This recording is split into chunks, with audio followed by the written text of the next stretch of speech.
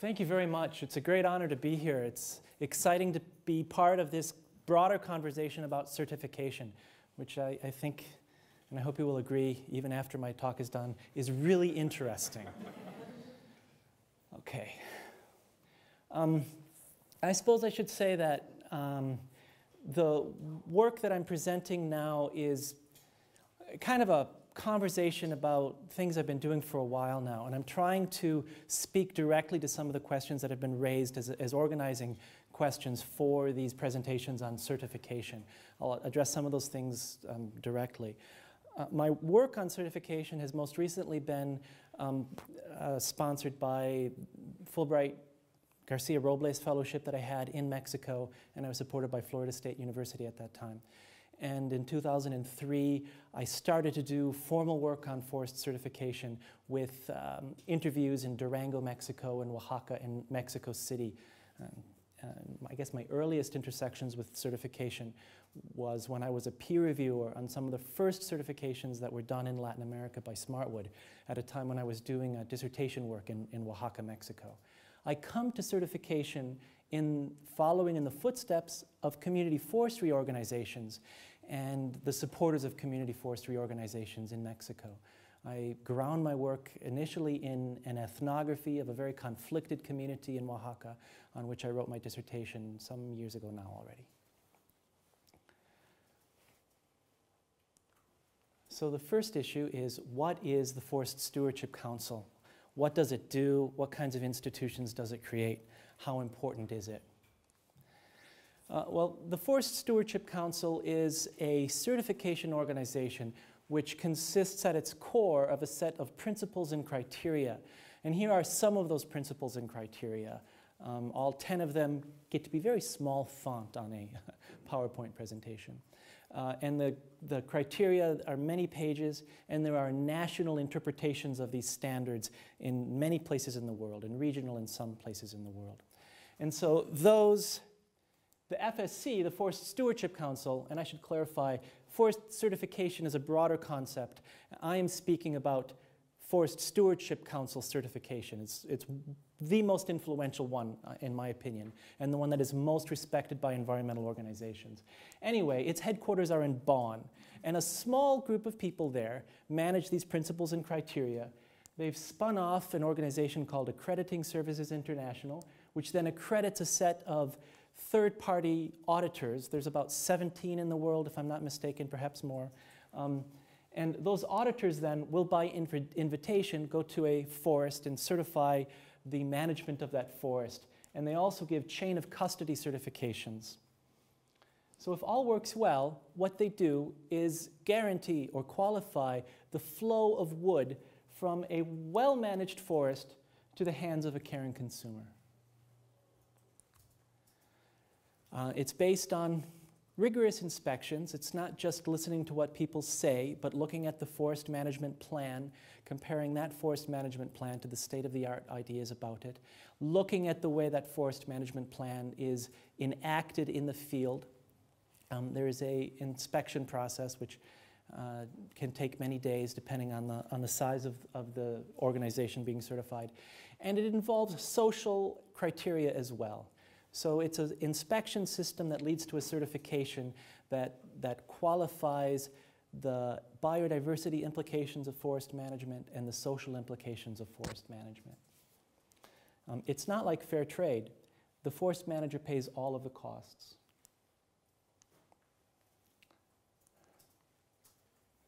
And it makes a difference.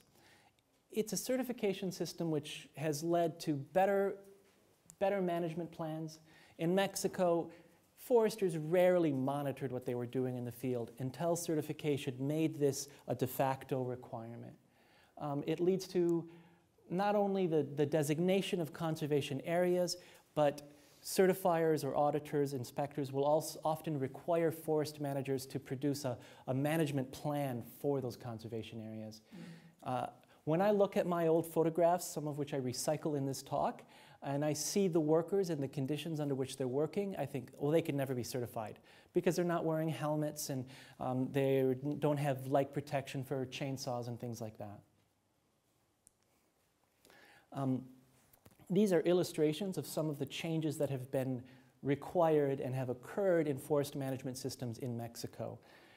Here is the comisariado, the president of the community of La Trinidad de Ixtlan, and the inspectors were somewhat concerned about the intensity of logging that they do in the small patches that they do. And they asked for monitoring and testing of erosion rates. And this is something that is happening because of certification. This is the first culvert ever used in the community of Santiago Papasquiaro in Durango, which is a fairly large place. It's actually in the headwaters of important dams. But the communities, over years of forestry, much of which was not under their control, had become accustomed to just sending the bulldozer through. And the certifier said, no, you need to do some investments in erosion control, reduce the impact of logging, and that is one of the things that they required. The inspectors in this particular community also saw the environmental impact of large mounds of sawdust from the sawmill next to a watercourse, and in a kind of informal stepwise certification in the early 2000s, asked them to reduce that, to produce a plan and to start reducing that volume of sawdust, which in fact they are. Okay, what are the institutions that are created by this certification system? Well, there are many, and one of them is the FSC itself, which consists of a body with members from economic, environmental, and social chambers divided into a north and south subchamber in each case. It's inclusive, it's multi-stakeholder. So it brings to the table loggers, forest managers, environmentalists, people who are spokesmen or spokespeople for indigenous peoples and organizations. How does the FSC compare to other certification systems? Well, to some sense, it seems to me that it's a kind of a second-generation system. If we look at organic or fair trade, they spent a long time evolving on the ground as grassroots organizations. Now, in my conversations with Connie, it seems that forest certification also had that level of growth, but it kind of sprang to world consciousness after the Rio summit in the early 90s as a formal multi-stakeholder organization. So to some extent, it was born mature, although it's still going through its growth processes and its mainstreaming processes. And it's a model. It's a model because it's recognized by the institutions that regulate world trade. And so there are reflections of it, quite direct ones, in the Marine Stewardship Council certification system for fisheries, and less direct, but reflections of it as well in the kind of roundtables, the soy roundtable and the palm oil multi-stakeholder organization. A small group of people in Bonn are managers or part of a much larger network that includes national organizations like FSC Canada and FSC USA, regional organizations, national initiatives in 42 countries, 17 certification bodies, many national standards. This is one of those certification organizations, or CB, Certification Board, Smartwood, based in Vermont. It's the most active certifying body in Latin America, and the only one active in Mexico at the moment. And it's done a lot. This network has certified 135 million hectares of forests, perhaps 14% of the managed forest area of the globe. And it's done this with certificates in 81 countries. 1,024 forests have been certified by this system. And this is something that's been around for now 15 years only. It's still young. It's growing substantially and rapidly.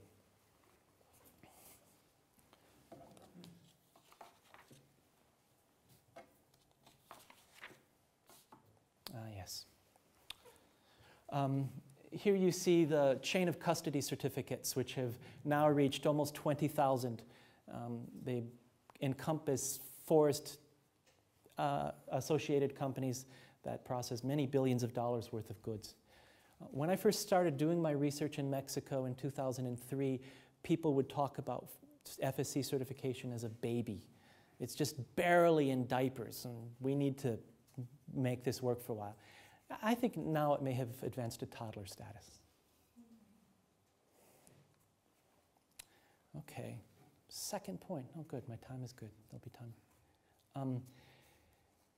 The title of my talk is a little bit odd. It sounds somewhat like a bad commercial for cars. FSC is driven to drive markets. And many of the questions that organize the certification system, these lectures on certification, have a kind of a consumer orientation to them.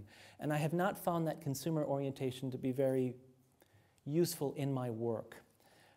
And so that's what I'm trying to say with this Roman numeral 2. We can think of certification. This is really more of a kind of a 2003, 2004 picture of the growth of certification, but I believe it is still relevant. If this is the commodity chain of certification, where forests produce wood, which is processed and transformed and sold to consumers, much of the work in promoting Forest Stewardship Council certification has not been at this level, especially not in the United States. I think perhaps the Netherlands and Switzerland is different, but the United States, oh, there was a little bit of a consumer advertising campaign with Piers Bronan asking people to be action heroes. I think this was on like one line in New York City subway. And you were an action hero by consuming certified wood products. Hey, it got people to look at a sign and think about what FSC might mean. But a lot of stuff in contrast has been more like this. And I love this ad. I wish I had thought of it. I mean, Victoria's Secret, I presume, is the same here as it is there. It sells women's underwear, and it sends catalogs to many addresses. Somehow I got off of their address list. I don't know when or why. But they figured out that I'm not very much of a buyer of women's underwear. But anyway, it's a catalog that comes to your house. And this is an ad campaign saying, Victoria's dirty secret. You're sending us all of these catalogs, and where does that paper come from? You cannot attest to its source. And here you have a campaign from the Rainforest Action Network that says, thank you, Home Depot, for having responded to our direct action campaign and adopted Forest Stewardship Council certification as part of your business practices. So this leads me to a slogan which I hope you've heard it first here. It's either it's shame or acclaim, plomo or plata, bullets or silver, as the Mexican drug and Colombian drug dealers say. You either accept certification or we will blacken your brand name.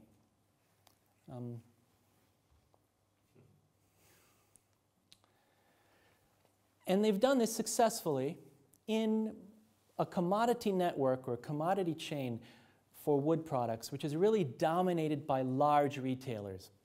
IKEA, Home Depot, B&Q, numbers of house builders in the United States that are small numbers. So this is a chain in which these retailers are very, very powerful. And drawing on Gireffian kinds of thought, these are retailer-driven markets. They're markets where the retailer tells their producers what to do. And so it's been effective. This arrow traces the flow of wood to a consumer. But if you could reverse that in your head, this would be the flow of consumer demand to the forest. The forest manager never really hears from the consumer. They hear from the global retailer. Does the global retailer get significant demands from its consumers for certification? I don't think so, but I speculate that the answer is no. But they are afraid of this kind of thing. And activists have been very successful going into clear cuts in Canada and writing Home Depot with logging slash and taking pictures of it from a helicopter. So what seems to be driving, I think, much of the growth of certification is this. It's environmentalists demanding it, and it's retailers adopting it. But once they adopt it, they find it to be very convenient because they can outsource the difficult and expensive and messy work of supply chain management to a third party who, it's a third party, and incidentally, their suppliers have to cover those costs of certification, not them. But if we think of a network of production. And we think of environmental organizations as being part of that network because they're demanding things from other actors within that network. It leads us to think or to ask, what is in this for other actors? And one answer to that question, because I think there are many answers, I'm going to try to develop by briefly reviewing some of the work that I've done in Mexico. And since I'm not much of a mystery writer, this is what I'm going to say in this section. Okay, first of all, Mexico is a mega biodiversity country. It has as much forest area as countries that we think of as heavily forested, like Colombia or India.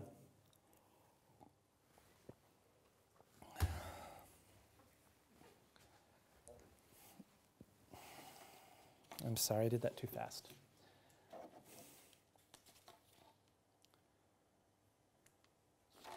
Okay. Most of the forests in Mexico are owned collectively as collective private properties in the hands of villages, either ejidos or comunidades agrarias or comunidades indígenas. Most of Mexican territory is that way, and most of the forests, I guess it's 50% of the Mexican territories, is social property. And more than 50% of the forests, although data is really bad. Some of my colleagues have laboriously gone through logging permits to count the number of communities and ejidos that had a logging permit during a 5-year span, and it came to about 2,300. Some of those 2,300, a small number, but a significant number, especially the bigger ones, have been able to do amazing things.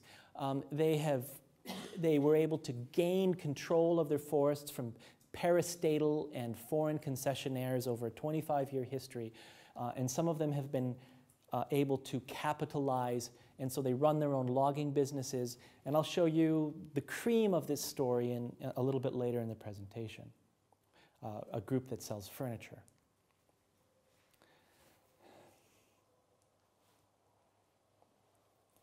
So community forestry is something which is simultaneously a rural development strategy and also a conservation strategy.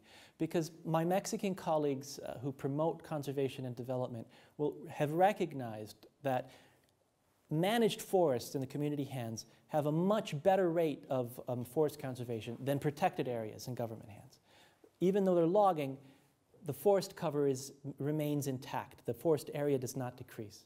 But in parks, it tends to decrease because of invasions and lack of land control. So community forestry is a conservation strategy, and it's a rural development strategy. It delivers employment, investment. Communities take their proceeds from forestry and they put it into collective goods frequently.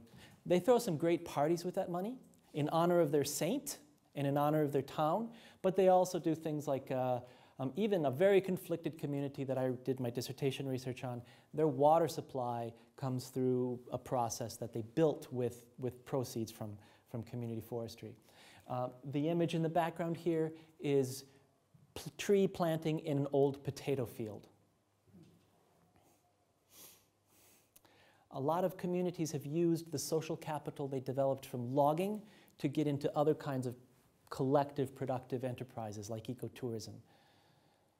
And my colleagues have observed that areas of rural stability in Mexico very often correspond with areas of community forestry.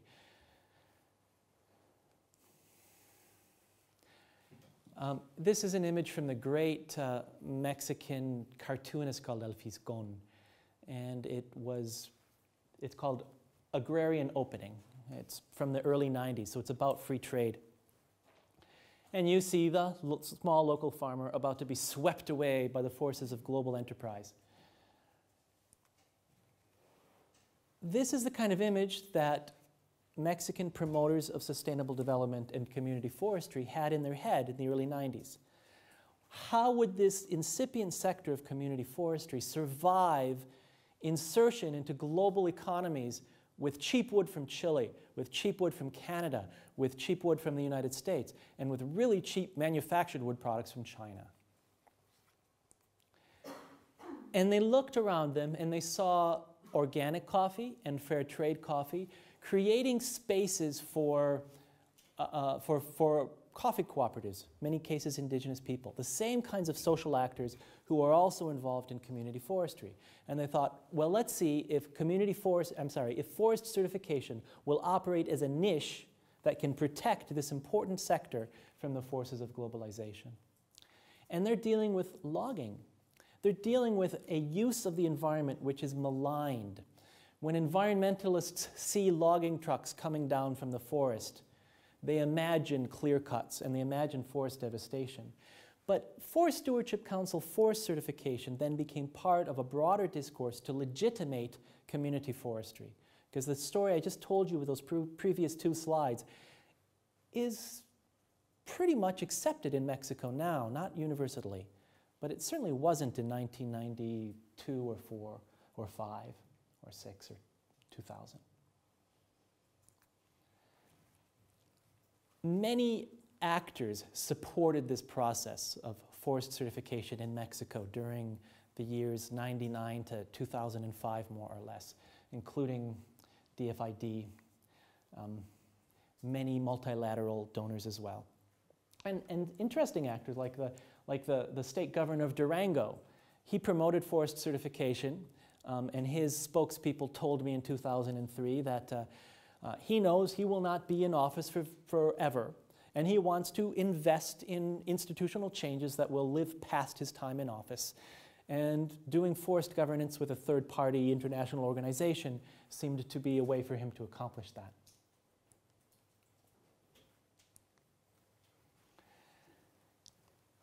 It seemed to me, and it seemed to many of the people involved with forestry that I spoke to in 2003, that this really wasn't working very well for them. Because although the offer of certified wood was going up, the demand for certified wood wasn't. And the kinds of criteria that went with that demand were very difficult for community producers to meet. And I think that is because of the structure of the market. In 2003, people were talking about Home Depot and suppliers of Home Depot, and they were talking about IKEA. And some of my colleagues in the World Wildlife Fund Mexico talked about bringing, or told me that they brought buyers from IKEA to Oaxaca. And they said, oh, this is nice quality wood. Oh, it's certified. Oh, that's great. How much does it cost? And that's where the conversation ended, because the Mexicans were not able to produce wood cheaply enough for these global buyers. In northern Mexico, in Durango, which is northern Mexico, the story was a little bit different. Some companies were able to supply Home Depot because the quality of their wood, especially the older growth wood, had a grain that was great for molding. And so they were supplying a supplier to Home Depot for molding. But although they might have had a little bit better access to markets, there was not a price premium for this wood, at least not a high one. And yet the communities that were engaged in certification, well, yes, they had many of their costs subsidized by state programs from that slide earlier. But still, they were required to pay for annual audits. They were required to pay for the inspection, but many cases got a grant for that. And if changes were required, perhaps they weren't able to produce as much wood, that cost they had to bear. If they had to produce a management plan or do monitoring, those kinds of costs they had to bear. Okay. So round 2 is what we are in now, I think. And this is a case in which organizations, especially trees, which is a offshoot of the Rainforest Alliance and has USAID funding and many other grants, including, I think, some from some of the big timber suppliers, have gone to rural Mexico and worked preferentially with certified communities in order to improve the efficiency of what they were doing and try to improve the value of what they were doing. It's kind of a classic conservationist approach. Let's do more with less. Let's increase the value of your certified wood. Even if we can't make the market pay you more for it up front with a big percentage, let's help you in other ways. So this small sawmill of a community called Capolalpan de Mendez in the Sierra Norte of Oaxaca got some extension assistance from trees, increased the sawmill coefficient, so the volume of wood that comes into their sawmill corresponds with a higher volume of boards that come out than before, and it increases the value of what they mill in different ways as well.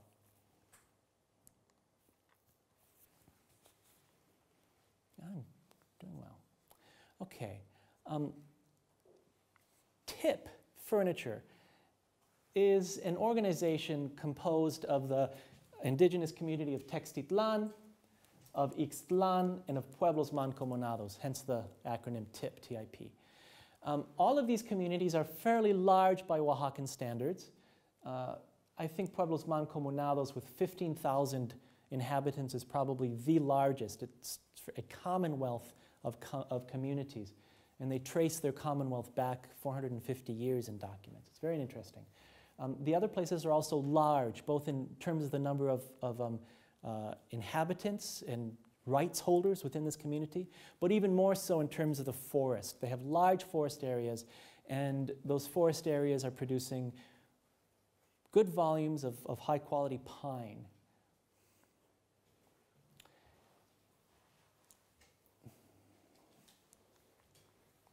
Well, here's an abstraction of how they are organized. Textitlan has its own forest, a collectively owned forest. They have their own forest management services. They have their own logging services. They have their own sawmill. Recently, they have their own wood kiln to dry their wood to produce boards with an even humidity that won't warp. They recently have acquired a furniture factory. And they have allied in a consortium with Ixtlan and with Pueblos Mancomunados, and they now own their own retail outlet stores and their own brand name. I am not aware of any other example in the world where indigenous communities have formed a consortium and are so vertically integrated that they own the ecosystem that they're managing and also a brand name and a retail outlet. Have you heard of such a thing? I will continue to say it's unique in the world then, at the moment. Hopefully to be repeated, but at the moment, unique in the world. The consortium shares this, and it's frequent to see the plant manager from Ixtlan traveling to Textitlan to walk through their factory and say, okay, the problem is this. You're getting warping because you're doing this. You'll have higher efficiency if you do this. They talk about sharing logging, sharing equipment and even design elements. So there's a lot of back and forth sharing. However, they do have their own individual sales to a government preferred purchasing program, and they all have their own clients. And for all three of these communities, they get much more money from selling boards than from selling furniture. And it takes place in Mexico, in southern Mexico. Previously, I referred to Durango, which is up here.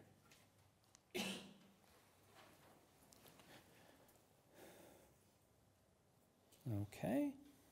Well, that's interesting. A moment ago, this didn't work. Now it works. I thought I was going to have to shift to a different thing. All right, this is a video that I made in 2007 and edited, except for these first couple of shots. I was so sick I couldn't go with the group on this particular day. And you're seeing the forest of Ixtlan de Juarez, and these people taking notes are ejidatarios and comuneros from the state of Michoacan, who are on a kind of a horizontal community-to-community learning program that I was able to participate in on this day. Ixtlan de Juarez is one of these communities of TIP. They have their own logging business. They hire their own foresters. They manage their own forest management plan. They are certified by the FSC. They have recently capitalized their sawmill. This is one of the best sawmills in Mexico right now, I think. All Spanish equipment. When they modernized this sawmill, they created a number of unemployed people, and they built another factory to make pallets to employ them. They preferentially employ their own community members, but they also employ people from the surrounding area. Sawmill efficiency in this sawmill is reasonably high. This is the only automatic or laser-guided sawmill in Oaxaca, I believe, unless Textitlan has one now too, because once your neighbor has one, you want one too, even if you are a community business.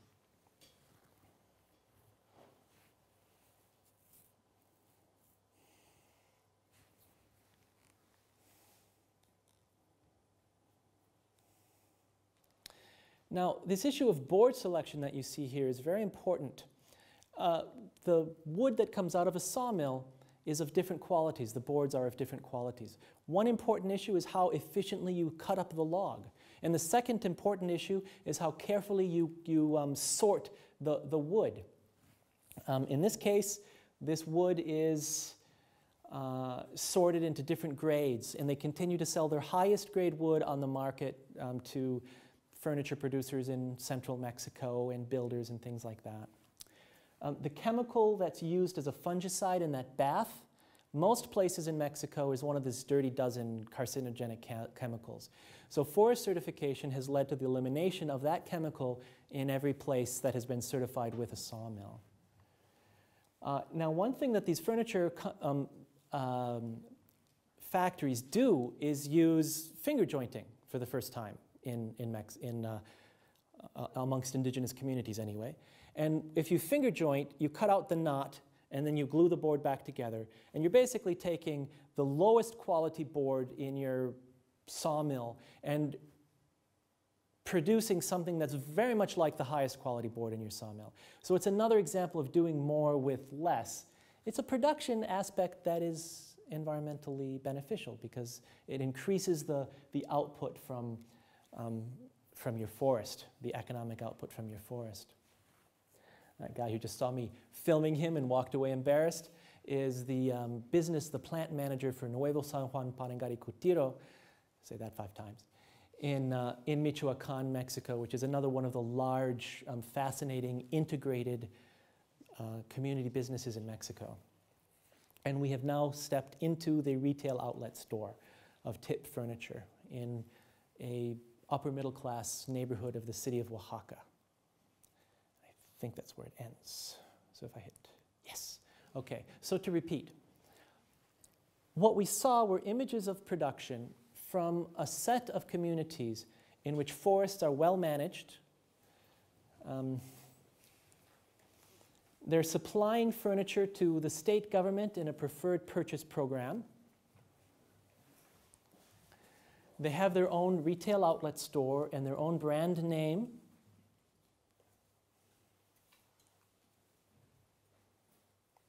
And it's a kind of a factory outlet store. So as the business managers explained to me, it's one way of trying to compete on price with other producers. So when they open up an outlet store in Puebla, which they probably have done by now, they don't have to make a profit at the store level. They just have to cover costs at the store level. And if they cover costs at the store level and sell things with a profit to the factory, they are ahead of the game. And so they can sell things more inexpensively than they would be able to otherwise. Certification has played a role in this process. When I asked them in my interviews in 2008, what role does certification play? Their answer would be, we are making certification play a role. They see themselves as actors who are using their certification, doing a lot of other things to make certification worthwhile for them. However, I think they overstated a little bit, because they will also tell me in my interviews that all of the members of our consortium have certified forests. This is important. All of us have the same level of forest management, and we know it without going to each other's forests to look. And we're all indigenous communities with a similar kind of historic background. They're all historically Zapotec communities, although not much Zapotec is spoken in any of them except Textitlan anymore. They don't border each other, they're in different places. They have the same kind of scale of production, so they're not worried about flooding each other out with what they're doing, or nobody's saying, I'm not going to join with this big, powerful community. And they also use certification to legitimate what they're doing with the government. They were actors, inducers in getting the state government to commit to purchasing wood furniture. And by doing so, they displaced the purchase of plastic furniture built in factories in central Mexico. So the state government is now using federal school funds to promote its own forest sector. And one of the arguments that they were able to make when they did this was to say that our forests are certified. So state government, when you buy our wood furniture chairs, you don't have to worry about some environmentalist organization saying, why are you promoting the destruction of Oaxaca's forests? You are not. Our forests are certified, and you are supporting a project of social and environmental restoration and well-being.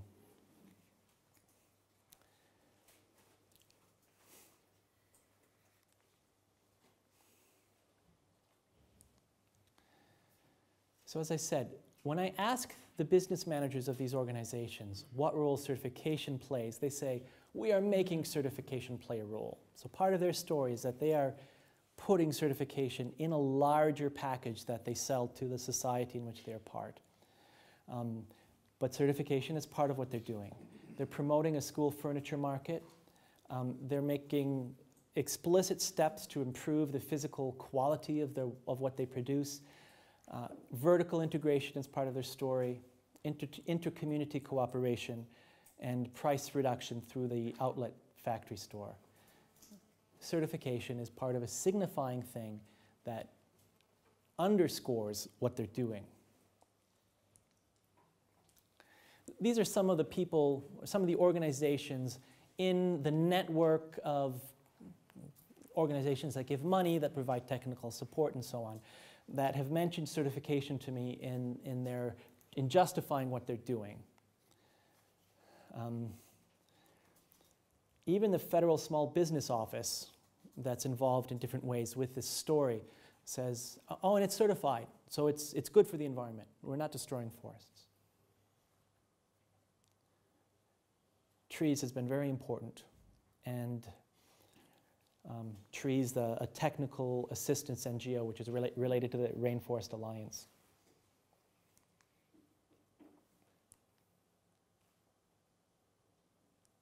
Okay.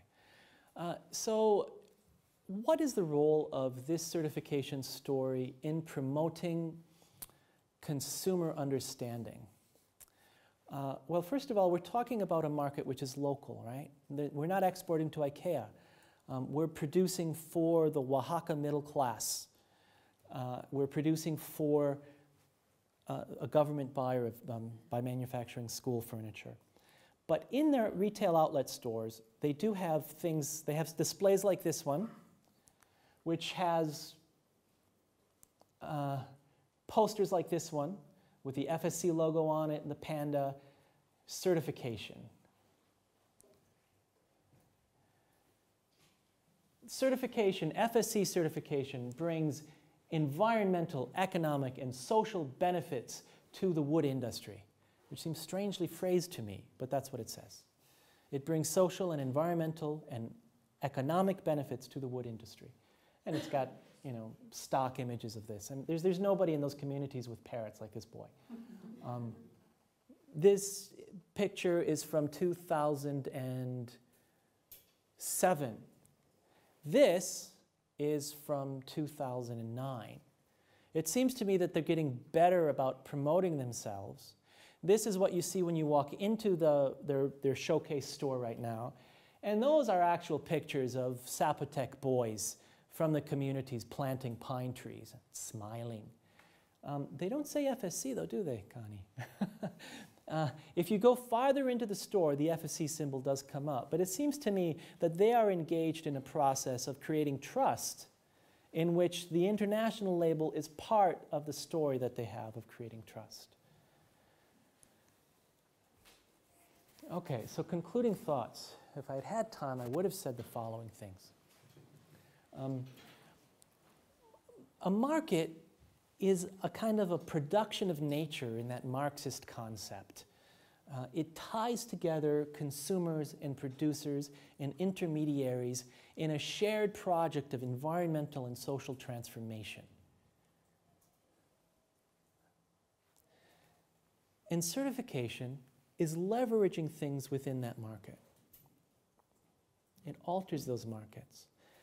I'm not sure that it transforms them, but maybe. But understanding those kinds of alterations requires us to think about the political economy of a market and the social ecology of a market in a way that has to get past the idea of consumer sovereignty that, you know, uses that perhaps a little bit. But I can understand what's happening in Mexico by tracing consumer demands through these different organizations to the community level. I'm seeing environmental activists using certification in shame and acclaim campaigns. I'm seeing retailers using it to protect their brands.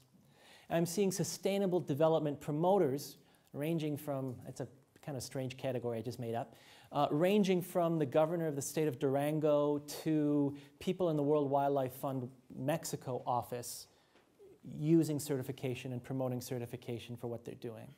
And I've seen Mexican community forest organizations, the cream of the crop, using forest certification as part of their larger story of saying, hey, what we are doing is something that is socially important and environmentally sound.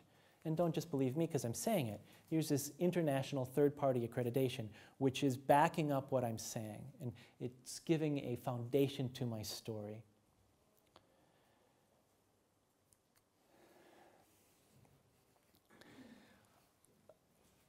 Certification came out of environmental timber boycott movements in the early 90s, when people were saying, you know what, boycotting tropical timber is probably the worst thing that we could do for deforestation.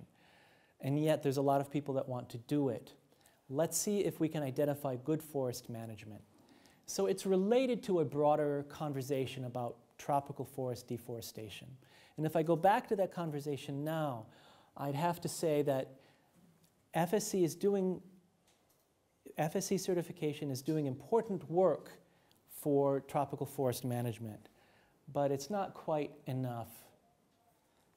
Before I press the next click, let me say this is a photo. This is one of those photos I've been recycling since my dissertation work. I'm sure none of you do that when you give PowerPoint presentations. This is Laurentino in a community which is now certified. And when I looked at this photo after being involved in certification, I looked at it in a different way. My first story about it was, doesn't this look horrible what this man is doing to the forest? But it's actually a positive thing, because he's a member of a community forestry who is going out and cutting up the logging slash so that it's closer to the ground, so that it gets incorporated into the soil more quickly, and so that it is less of a fire hazard. So it's a picture that I've used in the past to talk about how good forest management is ugly, but that doesn't make it bad. And community logging is okay if it's done adequately. So this is something which is actually positive, because other forms of forestry in Mexico at this time would have just left the slash in the forest to decay at its own rate and to pose a fire threat for a longer period of time. But now I look at this photo and I say, Laurentino, where is your eye protection? Where is your helmet?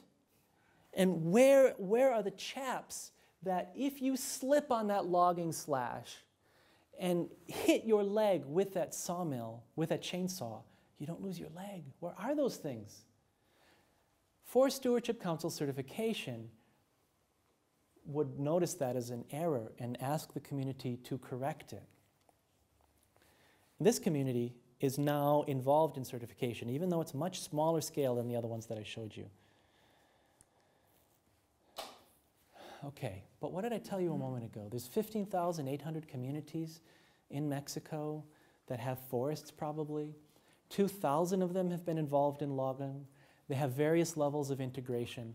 And I've told you a happy story about 3 of them which are struggling to make certification work for them. Certification fails to reach most communities. It fails to reach most forests, and it fails to reach most managed forests. So there's a lot more to be done after certification reaches the best communities. Okay. I promised something about the contradictions of FSC as a sustainable development strategy, and here's where I try to deliver. One slide. I have one slide left after this one, and it's just a picture. So Forest Stewardship Council certification is really important. It's really effective at a number of things. But are the questions that it makes people ask about production systems sufficient for solving a global environmental problem, which is a problem about consumption as well as production. It's not just a problem about whether forests are well managed. It's a problem about how much paper people are using, how much wood people are using, how much forests are needed to meet those needs, and whether those needs are being met in an equitable manner. If we think about sustainable development, we have to think about equity in consumption levels. So FSC is arguably, hopefully it's changing. Every time I make an argument, I see that the FSC community is involved in an argument about what I'm saying, and they're usually ahead of me. But it seems to me that FSC is more about big producers than smaller community producers, although there are strategies to change that. It's more about big retailers like Home Depot in the US or B&Q in the UK, and not very much about this yet, but I hope that's changing. It's more about these other things than about this. All right, is that glass half full or half empty? Now, according to African American folk wisdom, well, that depends, honey. Are you pouring or are you drinking? Right? Yeah, right, okay, the volume is 50%, but what's important is what part of a process it is in. Now, if third-party certification systems like the Forest Stewardship Council never get past where we are now, it's problematic. I can imagine a sustainable future in which there are large organizations selling large volumes of goods over large distances as a part of a global economy. And I can imagine a sustainable future in which that happens. What I can't imagine is a sustainable future in which that happens without more questioning about those processes and those consumption levels than we have right now.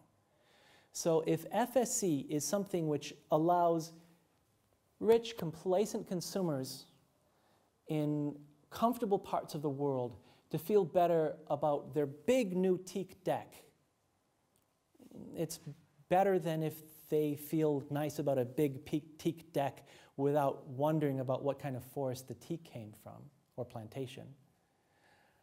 But it's not enough if those patterns of consumption are never questioned. And that's what third-party certification has not yet been able to do. If it is part of a conversation which leads to that, it is very important. If it is not, I fear it will not be important, and we will use our world up. Thank you.